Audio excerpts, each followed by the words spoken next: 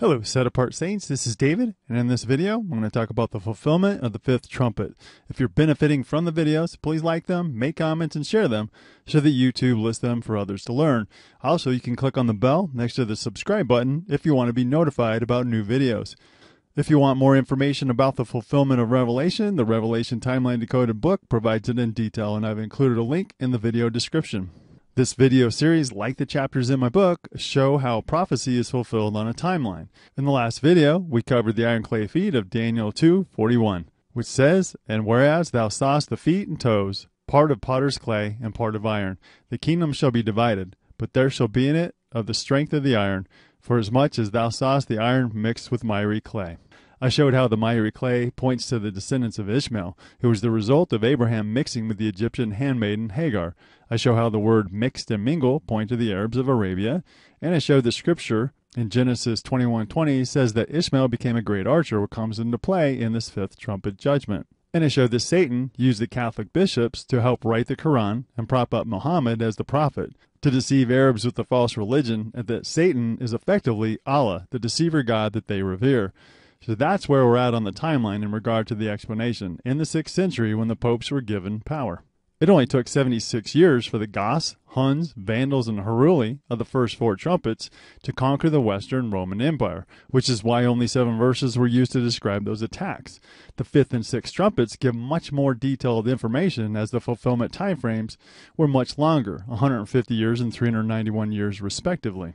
1/3 of the Roman Empire was lost to the barbarian invasions during the first 4 trumpets. 1/3 will be attacked during the 5th trumpet judgment starting in 612 AD. The last third of the Roman Empire will be attacked during the 6th trumpet. Revelation 9:1-2 says, "And the 5th angel sounded, and I saw a star fall from heaven unto the earth, and to him was given the key of the bottomless pit. And he opened the bottomless pit, and there arose smoke out of the pit, as the smoke of a great furnace. And the sun and air were darkened by reason of the smoke of the pit." It was Muhammad who opened the bottomless pit of Satan's lies when he spent time in the cave of Hira every year. In 610 AD, it said that Muhammad received his first revelation from the archangel Gabriel, which consisted of the first 5 verses of the Quran. The angel was no doubt a fallen angel, or Satan himself, for 2 Corinthians 11:14 tells us, "And no wonder, for Satan himself transforms himself into an angel of light." Pagan superstition holds that caves serve as the seats of oracles and sources of inspiration. Scripture records the angel Gabriel's interaction with people, and he starts by reassuring them to remove their fear. He did this with Daniel, Zechariah, and Mary. But that's not what happened with Muhammad. While sleeping, he had a dream where he was pressed hard by an entity and commanded to read and recite what he had read. Muhammad's description of experiencing forcible pressure from an angel, commanding him to recite, is a graphic description of demonic oppression. Obviously, it was not Gabriel, because he would not teach concepts that directly oppose Yah, the Heavenly Father's word, such as the Son of Mary was a messenger of Allah. The Quran denies the deity of Messiah and says that he was just a prophet. It denies that he died on the cross and shed his blood for redemption. It says that he fainted or went unconscious on the cross and was brought around later. And it denies the inerrancy of Scripture. The falling star points to Muhammad, who lost his place as the leader of Mecca, and I covered that in the last video. It also points to Satan, who fell from heaven, who, out of his bottomless pit of lies, created Islam's false religion to deceive billions of people. In Vision of the Ages in the 19th century, Barton Johnson said, "The star, or ruler of Mecca, held the key of the Kaaba, a kind of idol shrine, and the possession of that key in a family was significant of its princely power. The loss of the key had made Muhammad a fallen star. The key of the bottomless pit, now given him, not only restores him to the position of ruler of his own countrymen, but makes him a prince among the kings of the earth. The gospel of the Son of Righteousness, our Messiah, was darkened, hidden from the Arabs, as Islam's smoke blinded them from seeing the truth. Islamic nations have been held in bondage by the false doctrine of Islam for 1400 years, and to leave the religion to become a follower of Messiah is to be condemned to death. Their callous battle cry was, 'Before you is paradise, but behind you is death and hell.' That's sadly ironic, as Islam's false religion rose from the bottomless pit of hell, and belief in Islam condemns people to the second death in the fiery pit. The revelation Muhammad received that night was the first of many over the next 23 years that became the Quran, which means the recitation, as he merely recited what he was given. Each year during the month of Ramadan, he would withdraw from the world, and in the cave of Hira, 3 miles from Mecca, he consulted the spirit of fraud, or enthusiasm, whose abode is not in the heaven, but in the mind of the prophet. The cave is called the Mountain of Light, or the Hill of Illumination. It's near Mecca in Saudi Arabia. It was a mountain of darkness, as the blinding smoke of Islam's religion rose out of it, as a dark angel spoke the vision to Muhammad. This cave is aptly suggested to interpreters the idea of the pit of the abyss, whence the pestilential fumes and darkness were seen to issue. The smoke that arose is the false doctrine of the Quran, which covers the gospel of Messiah from the eyes of Arabs. The phrase, "and to him was given the key of the bottomless pit," points to Muhammad, who said, "I have been granted the keys of all treasures on earth." The term bottomless is Strong's Greek dictionary word, abyssos, the source of our English word abyss. And where does Satan, the god of this earth, reside? In a cave, in an abyss where light doesn't shine. Muhammad's family had the key, as guardians of the sacred black cobblestone in Mecca, but that key was given to another because Muhammad was too young to receive it when his grandfather died. Satan then offered him the key as the leader of Islam. In Hore Apocalypte by Edward Bishop Elliot, the Quran continually speaks of the key of God, which opened to them the gates of the world and of religion. So in the Quran, did God not give Muhammad the power of heaven, which is above, and fire, which is beneath? With the key, did he not give him the title and power of a porter, that he may open to those who he shall have chosen? In a book called Towards Understanding Islam, the author said, "In that benighted era, there was a territory where darkness lay even heavier than elsewhere. They did not have a single educational institution or library. No one seemed interested in the cultivation and advancement of knowledge. A study of the remnants of their literature reveals how limited was their knowledge, how low is their standard of culture and civilization, how saturated were their minds with superstitions, how barbarous and ferocious were their thoughts and customs, and how decadent were their moral standards. There was no law except the law of the strongest. Loot, arson, and murder of innocent and weak people was the order of the day. Whatever notions they had of morals, culture, and civilization were primitive in the extreme. They could hardly discriminate between pure and impure, lawful and unlawful. Their lives were barbaric. They reveled in adultery, gambling, and drinking. Looting and murder were part of their everyday existence. As regards their religious beliefs, they worshiped stones, trees, idols, stars, and spirits." Regarding Muhammad, he said, "He is completely illiterate and unschooled. He never gets a chance to sit in the company of learned men, for such men were non-existent in Arabia." He tells his readers that Muhammad and his message came out of Arabia, out of the abyss of the darkness. Isn't that interesting? From that description, we see the environment that Muhammad lived in, as it was a bottomless pit of barbarianism. And we see that he was completely uneducated and ripe to be misled by knowledgeable people. What a perfect person to use, as he no doubt wanted to control Mecca very badly. Satan gave it back to him, and he was propped up as the great prophet that came out of the dark abyss of Arabia. As we saw in the last video, a lot of Hebrew words are Arab in the Hebrew language, and word 5150 Arab means to be darkened, and we can see how Islam, which rose from the abyss, has darkened the world. In scripture, error and evil are symbolized by darkness, truth by light. Islam fosters all the carnal human heart's wicked passions such as war, murder, slavery, and lust. Indeed, it's from the bottomless pit of Satan's wicked mind. The bishops of Rome created the perfect way to deceive many people with false religion and use their beliefs to carry out the Pope's agenda. In the last prophecy, Edward Bishop Elliot says, "As the natural light of the sun is a fit emblem of the spiritual illumination that comes down from God and Father of lights, so may we infer that whatever is described as darkening the atmosphere, even as smoke from a pit, must be meant in the opposite sense of a moral or spiritual pollution. The deadly evil of Muhammad and his Quran came out from Arabia at the very time we speak of, with the creed, the invention of fanaticism and fraud. In its system, the blessed God is described as cruel and unholy, and in his morals, pride, ferocity, superstition, and sensuality are held up for admiration and show palpably whence it had its origin." In A Short History of the Near East, William Davis said about Muhammad, "At that juncture, however, like a meteor from the blue came into the world a new religion, a religion primarily of power and not of love, a militant fanaticism appealing to the evil which lies in men and only partly to the good." Edward Gibbon, Roman historian who wrote The History and the Decline and Fall of the Roman Empire, pointed to how Islam gave the Arabs a great cause.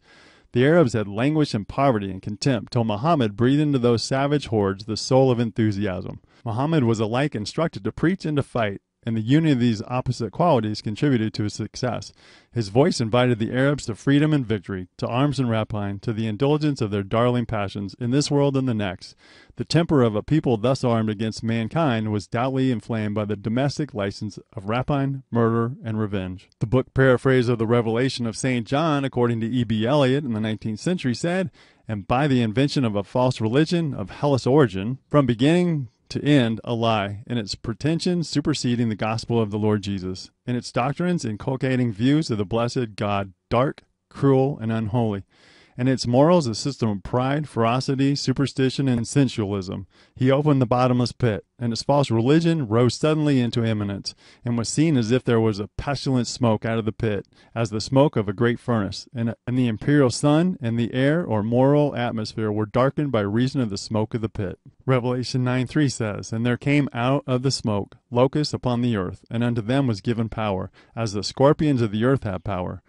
Literal locusts came from the east, from Arabia. We see in Exodus 10:13, "And Moses stretched forth his rod over the land of Egypt, and the Lord brought an east wind upon the land all that day, and all that night. And when it was morning, the east wind brought the locusts." Scripture also defines that locusts represent Arabians. Judges 6:5 says, "For they came up with their cattle and their tents, and they came as the grasshoppers." And the Hebrew word there can be locusts. "For multitude, for both they and their camels were without number, and they entered into the land to destroy it." Judges 7:12 says, "Now the Midianites and the Amalekites, all the people of the east, were lying in the valley as numerous as locusts, and their camels were without number, and as the sand by the seashore in multitude." In describing the Ninevites, Nahum 3:15 refers to them as locusts. "There shall the fire devour thee, the sword shall cut thee off, it shall eat thee up like the cankerworm. Make thyself many as the cankerworm, make thyself as the locust." The scorpion is of the same native locality, as we see Moses reminding the Israelites of Yah's goodness to them throughout the 40-year wanderings. In Deuteronomy 8:15 he says, "Who led thee through that great and terrible wilderness, wherein were fiery serpents and scorpions." Recall from the last video that Strong's Hebrew word for nation is Gawi, which means a Gentile, heathen nation, people. The nation of Islam is a heathen troop of animals, a flight of locusts. In the Arabian poem, The Romance of Antar, locusts were introduced as the national emblem of the Ishmaelites. "I shall command these armies, numerous as the locusts, to assault you and to grind you like grain and ride you like lions." Mohammedan tradition speaks of locusts having dropped into the hands of Muhammad, bearing on their wings this inscription, "We are the army of the great God." Niebuhr, a famous traveler of the 19th century, journeying through Arabia, described the appearance of the swarms of locusts that afflicted the region. The swarms of these insects darkened the air and appeared at a distance like clouds of smoke. So we see the symbolism that's being used to describe the Arabs in the fifth trumpet judgment. Nothing would better represent the numbers of the Saracenic hordes that came out of Arabia, who spread over Egypt, Libya, Mauritania, Spain, and that threatened to spread over Europe, than such an army of locusts. The religion of Islam became the motivating force that inspired the Arabs to go on their mission of devastation. In the Caliphate, its rise, decline, and fall in the 19th century, William Murr says, "Like swarms from a beehive, or like locusts darkening the air, the one Arabian tribe after the other emerged and rolled into the north, and then spread out into the great hordes to the east and to the west. Thus the Arab Muslims then almost totally wiped out the Christian church, all the way from northern India to northwest Africa. Onward and still onward, like swarms from the hive, or flights of locusts darkening the land, tribe after tribe issued forth, and hastening northward, spread in great masses to the east and to the west." In the Ottoman Empire in the 19th century, Edward Uppern says, "The Persian Empire soon attracted the arms of these locusts, as the swarms of Saracens were not inaptly called." An essay on language, William Samuel Cardell, in the 19th century, says in the 7th century, an extraordinary individual founded a religious system which was overspreading the fairest portion of the earth. The Mohammedan banners were everywhere displayed, and the Saracens, like the locusts of a former age, overspread the land. And I don't believe those two people were believers. I think they're just historians, but they're using the language which confirms the fulfillment of the fifth trumpet. In History of Latin Christianity, Henry Hart Millman says, in a passage in a latter letter to Count Bosso, the Pope describes the Saracens as an army of locusts, turning the whole land into a wilderness. Extensive regions were so desolate as to be inhabited only by wild beasts. Revelation 9:4 says, "And it was commanded them that they should not hurt the grass of the earth, neither any green thing, neither any tree, but only those men which have not the seal of God in their foreheads. Now, when real locusts invade a land, all vegetation is devoured, so obviously these locusts aren't literal, but symbolic. During his life, Muhammad gave various injunctions to his forces and adopted Islamic military jurisprudence practices towards war. His companion and first caliph declared, "Bring no harm to the trees, nor burn them with fire, especially those which were fruitful." That is a perfect match. Unlike the goths of the previous Trumpet judgment, who had a scorched earth policy of burning everything up, Mohammedans were commanded not to harm the trees or the fields so they could take them over and prosper from them. In the last prophecy, Edward Bishop Elliot says, the command to not destroy the palm trees or fields of corn, fruit trees, was a dictate of policy, not of mercy, for by following this plan, the Saracens had, soon after their conquest, formed flourishing countries round them. It was a marked peculiarity, for as in other invasions, as the Gothic, fire, sword, and devastation tracked the invader's progress, and was accordingly prefigured in the apocalyptic imagery. But with the Saracens, it was the very reverse, and its reverse still more connected with the prediction now before us. Abu Bakr, Muhammad's successor, declared, "You will meet religious people living in recluse cloisters. Leave them alone. Do not kill them. You shall meet another sort of people who belong to the school of Satan, who have their heads shorn as a crown, a tonsure. Split their skulls without mercy, unless they become Muslims or pay tribute. They wore their hair long and disheveled, and shaved their heads when they were ordained priests. The circular tonsure was sacred and mysterious. It was the crown of thorns, but it was likewise a royal diadem, and every priest was a king." So here we have another match, as the command is to leave Catholic monks alone, but to attack Orthodox Christians. The tonsure is a practice of cutting or shaving some or all of the hair on the scalp as a sign of religious devotion or humility. The Muslims encountered tonsures Orthodox Christians, the idolaters and saint worshippers of the Eastern Roman Empire, who were not sealed with the Holy Spirit. This was done out of vengeance from the Antichrist beast popes of Rome against people who proclaim that he is not their leader.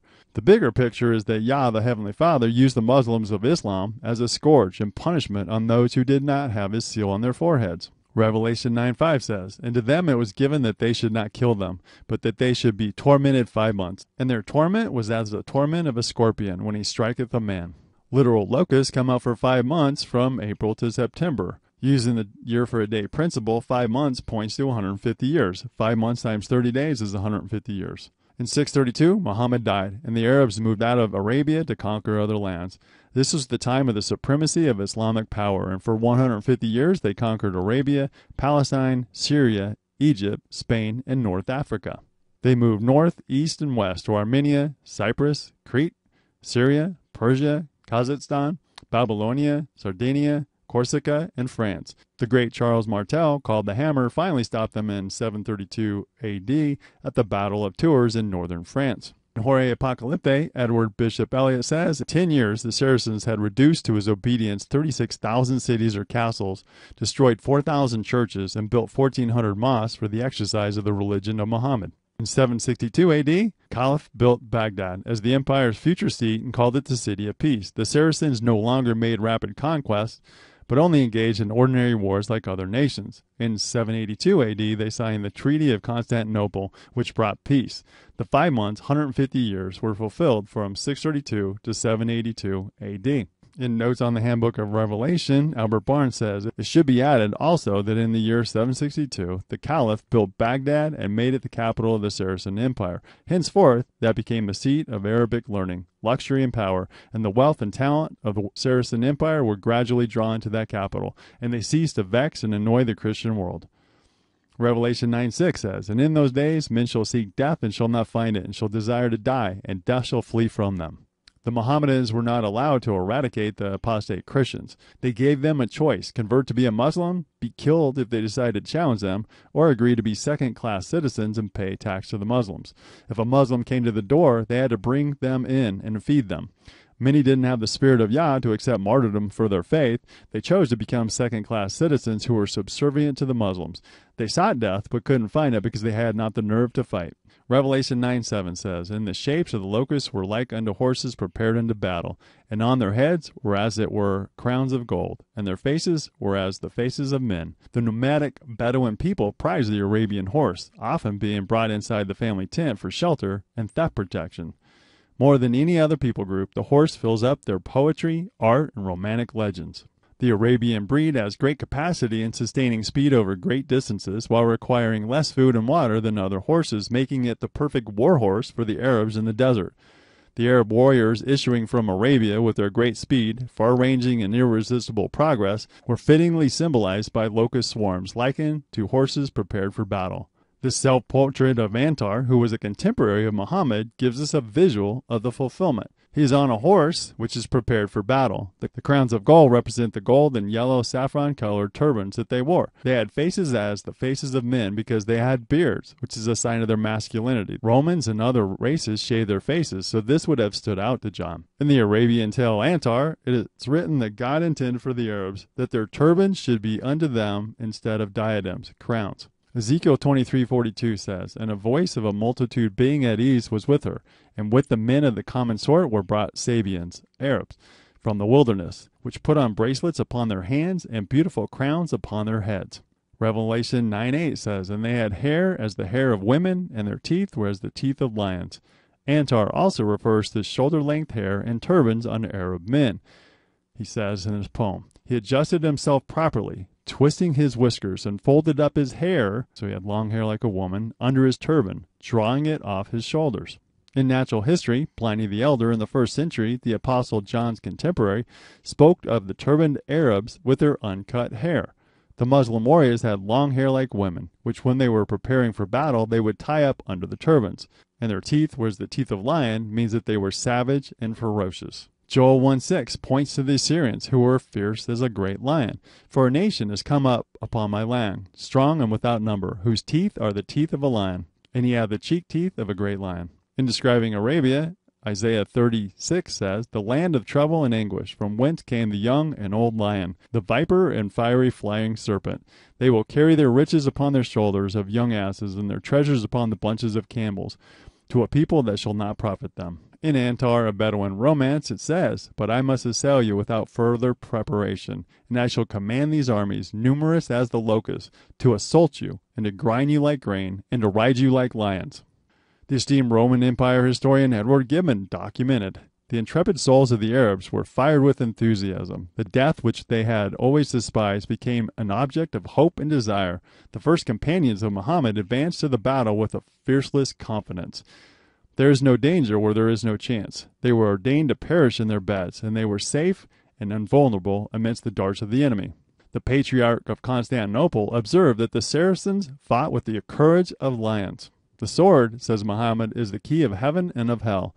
A drop of blood shed in the cause of God, a night spent in arms, is of more avail than 2 months of fasting and prayer. Whoever falls in battle, his sins are forgiven." 72 black-eyed girls of resplendent beauty, blooming youth, virgin purity, and exquisite sensibility will be created for the use of the meanest believer. A moment of pleasure will be prolonged to 1,000 years, and his faculties will be increased 100-fold to render him worthy of his felicity. In Horae Apocalypte, Edward Bishop Elliot records, "Who said Muhammad, after announcing his mission, will be my lieutenant? O prophet, replied Ali, I am the man. Whoever rises against thee, I will dash out his teeth, tear out his eyes, break his legs, rip open his belly. O prophet, I will be thy vizier." Revelation 9:9 says, "And they had breastplates, as it were breastplates of iron, and the sound of their wings was as the sound of chariots of many horses." The Arab army wore chainmail, breastplates of iron, as they went into battle. Muhammad in the Quran says, "God has given you coats of mail to defend you in your wars." So we see a perfect match. In the Battle of Uhud, the second battle that Muhammad fought with the Quraysh of Mecca, 700 were armed with cuirasses, breastplates of iron. In Notes on the Handbook of Revelation, Albert Barnes says, in the poem Antar, the steel and iron cuirasses of the Arab warriors are frequently noticed. A warrior immersed in steel armor, 15,000 men armed with cuirasses and well accoutred for war. They were clothed in iron armor and brilliant cuirasses. Out of the dust appeared horsemen clad in iron. The sound of their wings represent the rapid conquest of the Saracens as they moved over countries as swiftly as locusts, their many horses causing a great sound. Adam Clark noted that the horse and rider were as one being. The Arabs are the most expert horsemen in the world. They live so much on horseback that the horse and his rider seem to make but one animal. Revelation 9:10 says, "And they had tails like unto scorpions, and there were stings in their tails, and their power was to hurt men 5 months." The Bible notes that Ishmael was an archer, and his descendants mastered the skill. So we see the direct correlation of being an archer with this fulfillment right here. The Saracens were excellent horsemen and archers, and they had the unique ability to fight rearwards, shooting arrows backwards with precision while at full gallop. Thus, there were stings in their tails. Edward Gibbon says, "I shall here observe what I must often repeat, that the charge of the Arabs was not like that of the Greeks and Romans, the effort of a firm and compact infantry. Their military force was chiefly formed of cavalry and archers." Revelation 9:11 says, "And they had a king over them, which is the king of the bottomless pit, whose name in the Hebrew tongue is Abaddon, but in the Greek tongue hath the name Apollyon." Proverbs 30:27 says, "The locusts have no king, yet they go forth, all of them, by bands." Muhammad has not been referred to as a king. The fallen angel of the bottomless pit is Satan. Abaddon and Apollyon are words that essentially mean destroyer, or one who exterminates, which is what Satan does. Allah, Satan, the destroying angel, is the king over Islam. Revelation 9:12 says, "One woe is past, and behold, there come two woes more hereafter." The fulfillment of the fifth trumpet prophecy is one of the most vivid in Revelation, as we can see that all the Arabian references were pointing to the rise of Islam and the Mohammedan army, who were sent to attack apostate Christians. In the 9th century, Arabian caliphs began employing Turkish soldiers as mercenaries. The Turkish leaders gained authority, and they were used to attack the Eastern Roman Empire. In the next video, I'll show you the fulfillment of the sixth trumpet judgment featuring the Turkish leaders. That's all for today. I love y'all. Shalom.